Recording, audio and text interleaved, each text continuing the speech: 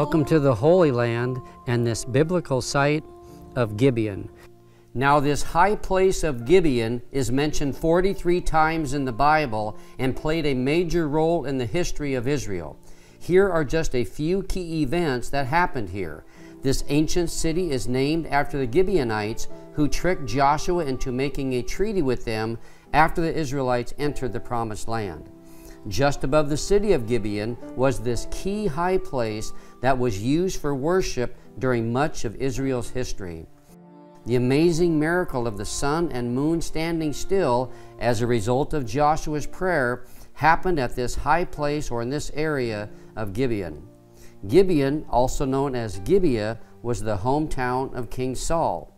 The tabernacle resided at the high place of Gibeon during the reigns of David and Solomon.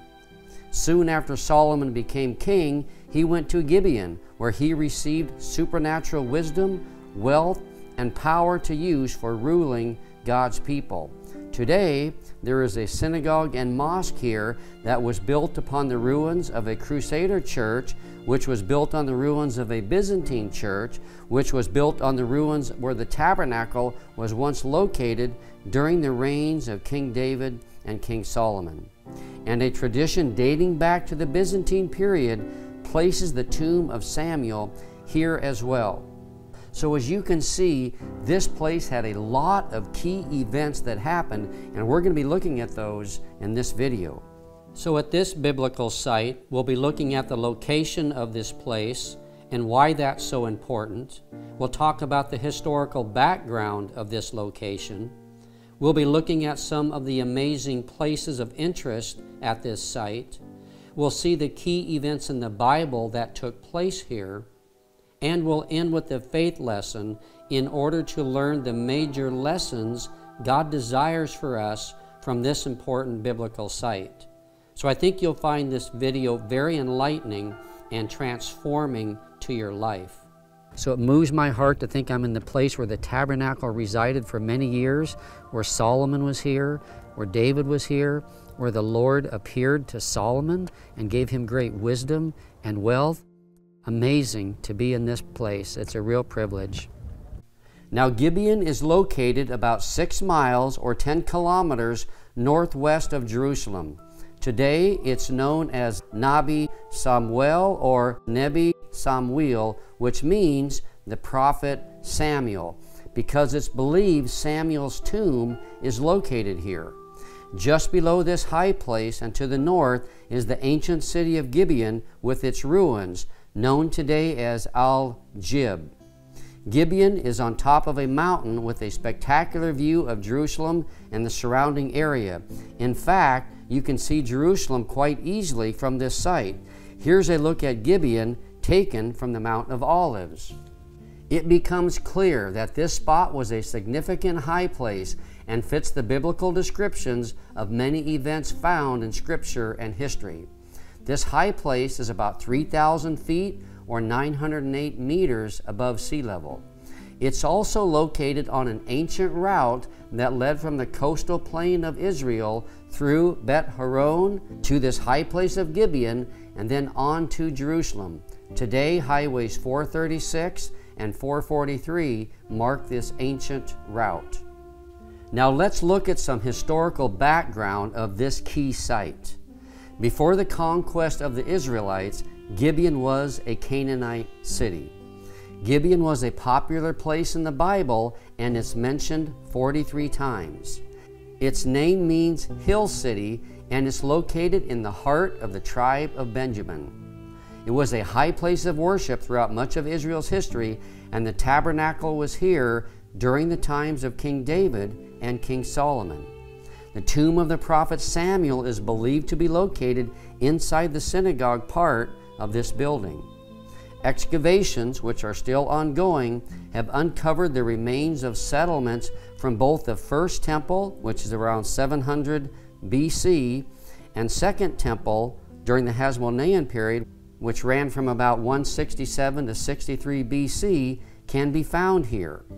During the Byzantine period, in around 400 AD, a church and monastery were built at this high place of Gibeon.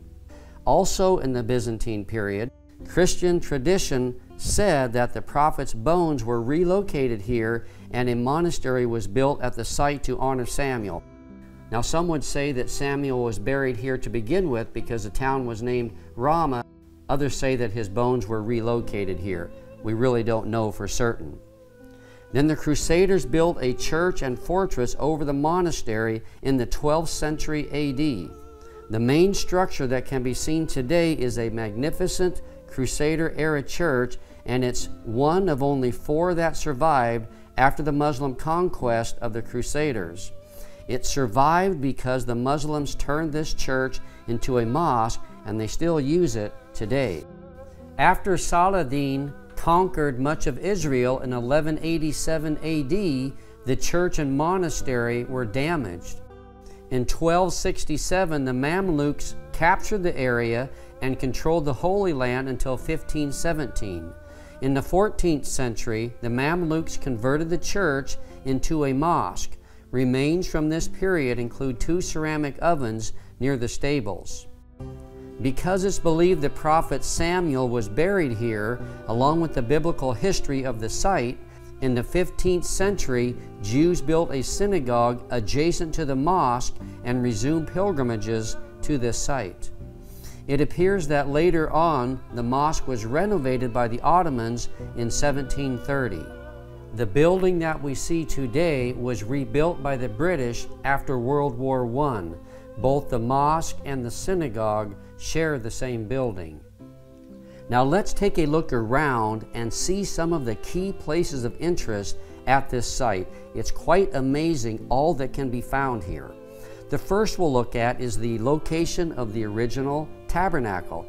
It's believed to be directly under this synagogue and mosque.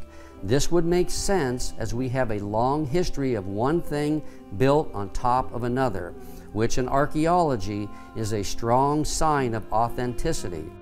As mentioned earlier, this synagogue and mosque was built upon the ruins of a Crusader church, which was built on the ruins of a Byzantine church, which is built upon where the tabernacle was located during the reigns of King David and King Solomon. It also has other ancient ruins dating back to the First Temple period of around the 7th century BC. So in archaeology and these key sites, one of the things that gives authenticity is one thing built upon another, upon another, upon another, going way back. So this place here has had significant events happen here, which gives it authenticity that it is the place where the tabernacle was and all of these events took place. Now just down the hill from these ruins is a place called Hannah's Spring. It is named after Samuel's mother, Hannah, who is believed to have traversed this area and lived close by. Today, women come here to pray for God's blessing for conception and childbirth. An ancient road passing through an orchard of strawberry, olive, and fig trees leads to a small spring flowing from a cave. So this is the area of Hannah's Spring. Above Hannah's Spring, entrances to First Temple period burial caves can be seen. Now, during extensive archaeological excavations here, archaeologists found remains dating to the Hasmonean period, which was from around 164 to 63 BC. And we can see a number of well-preserved 2-story houses and then streets in this section. During the Byzantine period, in around 400 AD, a large monastery was constructed at this site. There are few remains from that period since the Crusaders built their church and fortress over the Byzantine monastery. The monastery served as a hostel for the Christian pilgrims who came to visit Jerusalem. It existed until around 900 AD. Later, the crusade to liberate the Holy Land and free Jerusalem started in 1096 AD. On June 7th, 1099, 3 years after the military expedition started in Europe, the Crusaders finally approached the gates of Jerusalem. They first arrived at the site of Nebi Samuel here, where they could see Jerusalem in the distance. They were so joyful on viewing the holy city for the first time that they later named this site as the Mountain of Joy. In 1140, the Crusaders upgraded this site to a military fortress and as a holy shrine. They cut into the bedrock on the west, north, and east sides, thus creating a defensive moat. However, only part of the moat was finished. The hewn rocks were used for the building material for the church of St. Samuel on the top of the hill. The church was finished in 1157 A.D. The fortress was a rectangular structure with the church at its center over the traditional tomb of the prophet Samuel. On the north and northeast side, the Crusaders cut away the bedrock to around 15 feet or 5 meters below the surface. The stones were used to build their structures and fortress. This large flat area was then used as a campsite for armies and as a hostel for Christian pilgrims going to Jerusalem. On the north side, within the quarried area, are a number of hewn structures. We can see a large stable with rock-cut troughs. There are also pools, cistern, rock-hewn tombs, and agricultural installations here as well. An earlier synagogue was preserved underground where the actual tomb is located. Entrance to the synagogue is on the north side and houses the believed tomb of the prophet Samuel. There is a women's section and a men's section to this synagogue. The men's section is accessed by going down some stairs and is where the tomb of Samuel is located. Now it's located at this lower level because it's the level of the original Byzantine church and monastery that existed here even up to the 9th century A.D. Entrance to the mosque is on the east side. On top of the mosque and synagogue is a large viewing area that provides a spectacular view of the area. You can see Jerusalem, the Mount of Olives, and many other sites from this high place here. Now let's look at some key events that happened in the Bible right here in Gibeon. Now this ancient city is mentioned after the Gibeonites, who tricked Joshua into making a treaty with them. The Gibeonites succeeded in the treaty because Joshua failed to inquire of the Lord about them. The old city is located here below, as you can see. So in Joshua 9 it says, "When the inhabitants of Gibeon heard what Joshua had done to Jericho and to Ai, they also acted craftily and set out as envoys, and took worn-out socks on their donkeys, and wineskins worn out, torn and mended, and worn out and patched sandals on their feet, and worn out clothes on themselves. And all the bread of their provision was dry and had become crumbled. They went to Joshua to the camp of Gilgal, and said to him and to the men of Israel, 'We have come from a far country. Now therefore make a covenant with us.' The men of Israel said to the Hivites, 'Perhaps you are living within our land. How then shall we make a covenant with you?' And so, as we know, Joshua does make a covenant with them because they tricked him, and the reason they tricked him was because Joshua did not inquire of the Lord and pray to God for direction in this matter. And as mentioned, the amazing miracle of the sun standing still happened right here in Gibeon. It says in Joshua 10, "Now it came about when Adonizedek, king of Jerusalem, heard that Joshua had captured Ai and had utterly destroyed it, just as he had done to Jericho and its king, so he had done to Ai and its king, and that the inhabitants of Gibeon had made a peace treaty with Israel and were in their land, then he feared greatly, because Gibeon was a great city, like one of the royal cities, and because it was greater than Ai, and all its men were mighty. Therefore Adonizedek, king of Jerusalem, sent word to Hoam, king of Hebron, and to Piram, king of Harmuth, and to Jephai, king of Lachish, and to Debir, king of Eglon, saying, Come up to me and help me, and let us attack Gibeon, for it has made peace with Joshua and with the sons of Israel.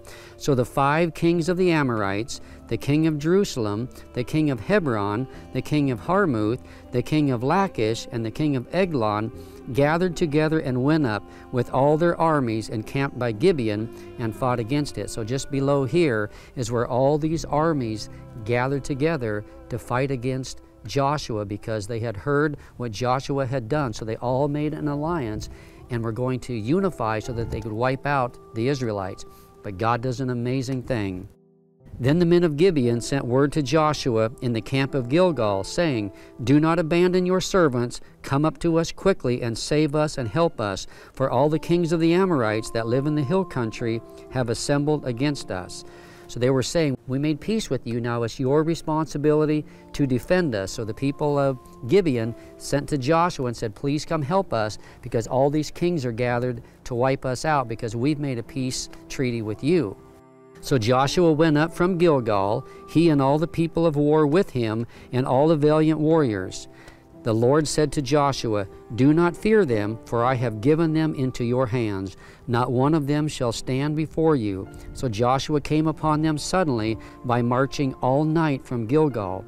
And the Lord confounded them before Israel, and he slew them, talking about all these kings, with a great slaughter at Gibeon, and pursued them by the way of the ascent of Beth-horon, and struck them as far as Ascah and Makkedah. And they fled from before Israel. While they were at the descent of Ben-horon, the Lord threw large stones from heaven on them as far as Ascah, and they died. There were more who died from the hailstones than those whom the sons of Israel killed with the sword. So God sent these hailstones down upon these kings and wiped more out by these hailstones than Joshua did with his army. Then Joshua spoke to the Lord in the day when the Lord delivered up the Amorites before the sons of Israel. And he said in the sight of Israel, now this is amazing, this is where he prays, and Joshua said, O sun, stand still at Gibeon, and O moon in the valley of Ahilon. So the sun stood still, and the moon stopped, until the nation avenged themselves of their enemies. It is not written in the book of Hashir, it says, And the sun stopped in the middle of the sky, and did not hasten to go down for about a whole day. There was no day like it, before it or after it, when the Lord listened to the voice of a man, for the Lord fought for Israel. So can you just imagine, it was right here where the sun stopped. Now that is a miraculous, astounding miracle that God did. And he listened to Joshua. Now Gibeon, also known as Gibeah, was the hometown of King Saul. It says in 1 Samuel 10:26, Saul also went to his house at Gibeah. Tradition affirms, and is also believed by some, that this place is the biblical Mizpah, which in Hebrew means tower, where Samuel anointed Saul to be the first king of Israel. It says in 1 Samuel 10:17, Now Samuel called the people together to the Lord at Mizpah. Then in verse 24 it says, Samuel said to all the people, Do you see him, referring to Saul, whom the Lord has chosen? Surely there is no one like him among all the people. So all the people shouted and said, Long live the king. According to Scripture, Samuel died and was buried in a place called Ramah, which was the hometown of the prophet. In 1 Samuel 25:1 it says, Then Samuel died, and all Israel assembled and mourned for him, and they buried him at his house in Ramah. The location of Ramah is not known, but according to its meaning in Hebrew, which means heights, it should be on a high hill in an area close by to Jerusalem. This area certainly fits this description, but we're not totally certain. And it was at Gibeon that the tabernacle was set up during the reigns of David and Solomon. So it was in Shiloh for some time, and then it was moved closer to Jerusalem when David became king, and then later on Solomon moved the tabernacle, then incorporated it with the new temple that he built in Jerusalem. It says in 1 Chronicles 21:28, "At that time, when David saw that the Lord had answered him on the threshing floor of Ornan, the Jebusite, he offered sacrifice there, for the tabernacle of the Lord, which Moses had made in the wilderness, and the altar of burnt offering were in the high place of Gibeon at that time." So right here is where the tabernacle was. And it says in 2 Chronicles 1, "Solomon spoke to all Israel, to the commanders of thousands and of hundreds, and to the judges, and to every leader in all Israel, the heads of the fathers' households.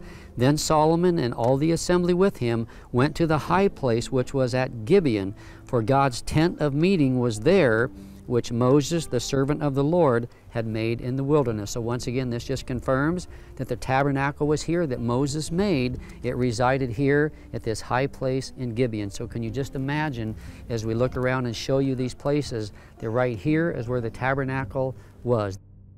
Now soon after Solomon came to the throne, he paid a visit here to Gibeon to offer sacrifices. It says in 1 Kings 3, "Now Solomon loved the Lord, walking in the statutes of his father David, except he sacrificed and burned incense on the high places." Here we can see that God did not desire that they worshiped on the high places. They were to worship at the tabernacle, not just anywhere. So Solomon loved the Lord, but he erred in this way. "The king went to Gibeon to sacrifice there, for that was the great high place. Solomon offered 1,000 burnt offerings on that altar. In Gibeon, the Lord appeared to Solomon in a dream at night, and God said, 'Ask what you wish me to give you.' In response, God not only gave him supernatural wisdom, but wealth and power as well." So it was right here that the Lord appeared to Solomon and gave him great wisdom and great wealth. So just imagine the Lord appearing to Solomon right here. And then as Solomon went on to write, of course, Proverbs, Ecclesiastes, Song of Solomon, a man of great wisdom. Now after Solomon built the temple, all the men of Israel assembled themselves here in Gibeon, and they took the things of the tabernacle and incorporated it and moved it to the temple that Solomon had built. Now, what are some lessons and some observations that we can learn from this amazing place of Gibeon, where the sun stood still and many amazing miracles took place? The first faith lesson that we can learn from this site is that the Gibeonites tricked Joshua into making an agreement with them because he failed to seek the Lord in prayer and ask God's directions. What about us? Do we make poor decisions as well because we fail to seek the Lord? Proverbs 3, 5, and 6 says, "Trust in the Lord with all your heart, and do not lean on your own understanding.